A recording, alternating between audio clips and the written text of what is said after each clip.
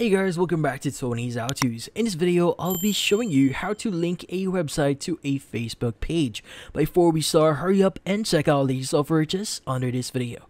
So let's get started. In this case, for us to link a website to a Facebook page, what we need to do first here is we want to go to facebook.com, log in into your account, and switch over to our Facebook page. Now, typically, you have your profile icon at the top right here. In this case, once you click on it, you'll now have the option to switch over to the page that you want to add, or in this case, link a website for.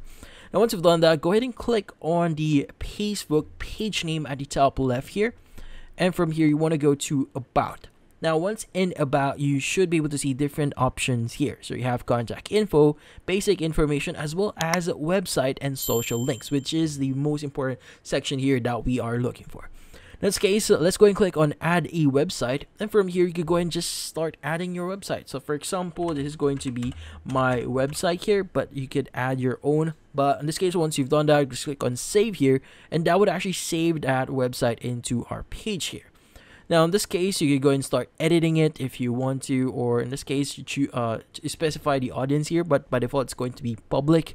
But once you've done that, you go ahead and click on the three-dotted icon at the top right here, click on View As, and once you've done that, as you can see, our web page is now linked into our Facebook page here, and that's about it.